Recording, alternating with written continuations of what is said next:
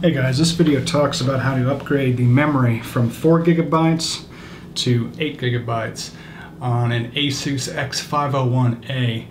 I'm using 8 gigabyte 1600 megahertz SODIMM. Now, I have removed the keyboard assembly and the hard drive. I have 2 separate videos that go into great detail on how to do that. Once you get those parts out, you're ready to work on this. Now, I've peeled back the aluminum tape that is holding the motherboard down. You just want to peel that out of the way. I've removed the aluminum tape that was covering the HDMI port. Just to set it aside. I've removed this cable from both the LED display, LED lights here, and from the board right here.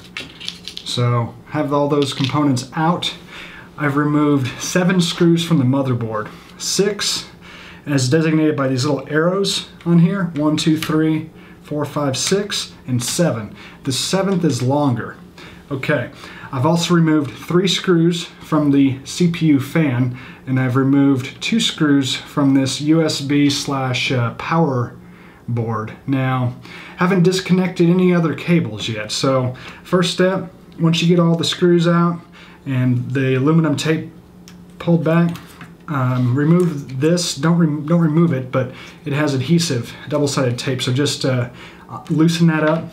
Now, you have these 2 screws removed. You lift this power board out of the way and just make sure it's free. Now, I'd recommend actually removing this power board to minimize any damage. Just lift the plastic piece up, pull it, and then this one just pulls out the power cord. So set that board aside to be safe. Now, once you have that out, you need to kind of lift the CPU fan out of the way. And let's unplug your VGA. You need to peel back this tape, slide it toward the back of the laptop, and then once it's out, carefully fold that backwards. Alright, so I'm leaving this connected right here. Leaving everything else connected. You just need to free up this other portion. So while you hold this fan, you want to lift the heatsink and pull it slightly away to the left side of the laptop. Now while you want to hang out with one hand there, and while you're holding that, well, this is going to get kind of tricky. We're going to rotate the laptop, and you don't want to put any force on the right side. You need to slowly put it on its side there. Hopefully that makes sense. You don't want it put any tension. Let's zoom out a little bit here. You don't want to put any tension on this connection because you'll end up snapping it. I think this is for the speakers or something. So yeah, this gives you full access to the DIMM as well as the wireless card, which you may be able to upgrade as well.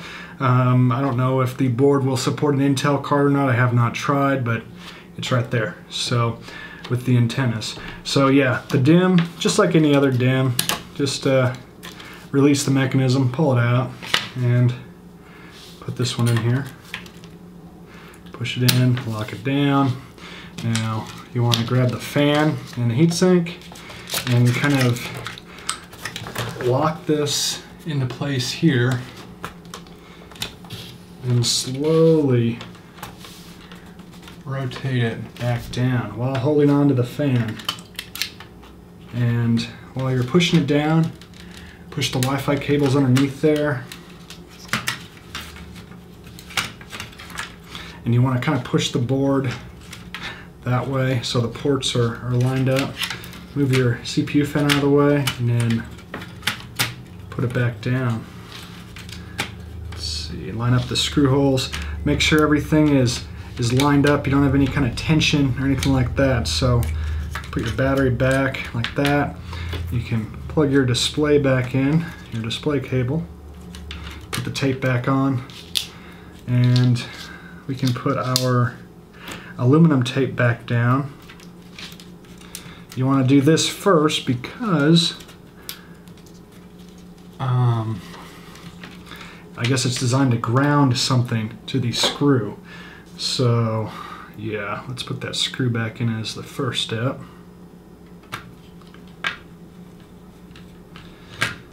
And I'm not going to put all the screws back in, just enough to demonstrate that this does work. So, and oh, that's the wrong hole. The screws that you put back in have little arrows. I think I mentioned that earlier, little white arrows.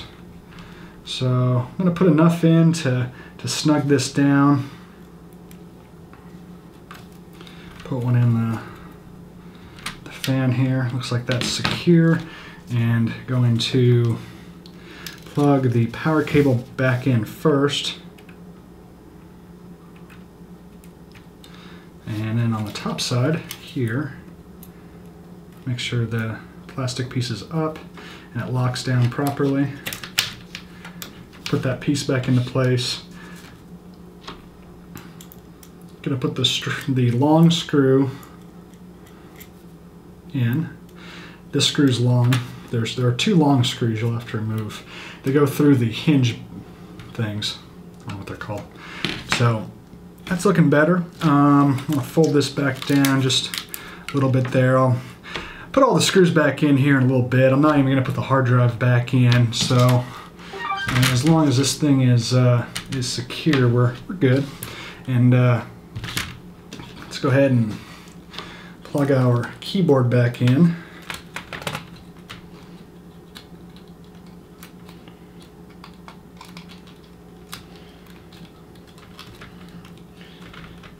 This is a little tricky to get lined up.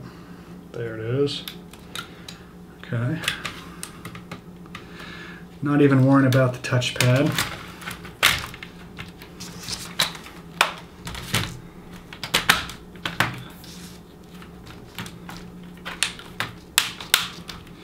Just enough where we can put it down like that. Put the battery back. Let's see. See if we did this right.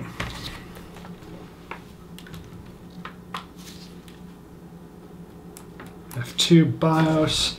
Now, there you have it. Here you have your 8 gigabytes of RAM right there. And yeah, this is the X501a with the Asus there. So yeah, it does work. As far as disassembly or reassembly, check the other videos to go in more detail. I don't want to waste time since I've already covered that. But hopefully this helps some folks out there. And you have a good one.